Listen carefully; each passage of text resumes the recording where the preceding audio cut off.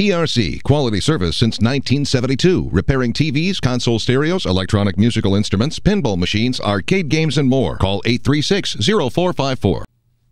Hey, this is James Spann. This is the Weather Xtreme video. This is for Wednesday afternoon, the 20th of February. Clouds are increasing. Good soaking coming up here the next couple of days, and maybe strong to severe storms before the week is over. Let's go to some Skycam shots this afternoon. We'll begin with a look at the sky over Tuscaloosa. That's coming from the top of the Tuscaloosa County Courthouse looking east. The sky mostly cloudy, doesn't exactly bode well for viewing of the lunar eclipse tonight. From Jasper, pretty much the same story. That's the view from the top of the King Building. The sky mostly cloudy, those clouds up at about 15,000 feet. And a very similar sky over Birmingham. A little blue sky up there, but not much. And we'll see those clouds continuing to increase tonight, and some rain could reach the state after midnight. Here's our big picture this afternoon. Trough over the northeast, the Midwest. Very, very cold up there, but note the energy coming down through Southern California. You can see the swirl around Las Vegas.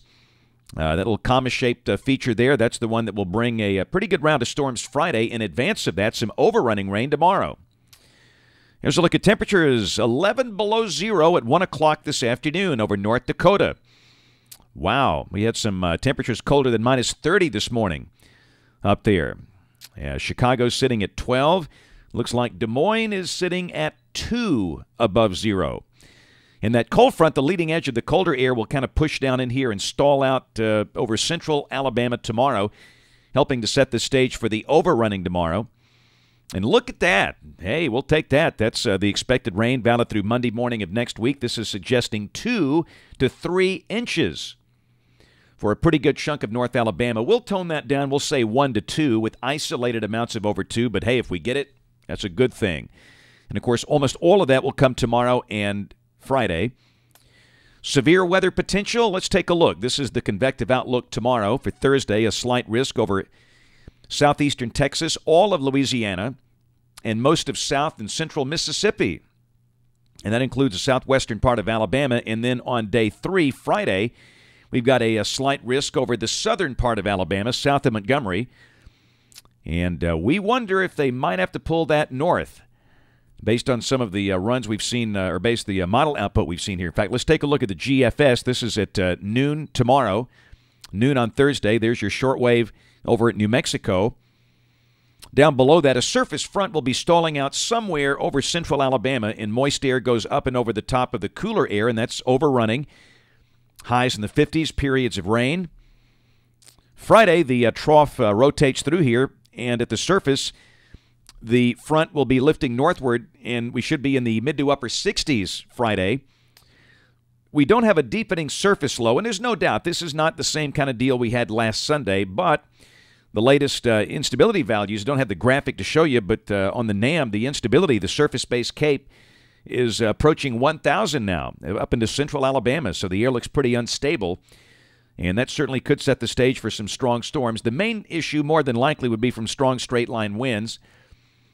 And then Saturday, the rain is gone. We'll forecast a clearing sky, and really, the air not much cooler. Highs should be around 60. And Sunday, mid-60s, maybe upper 60s in spots, and again, the weather looks dry.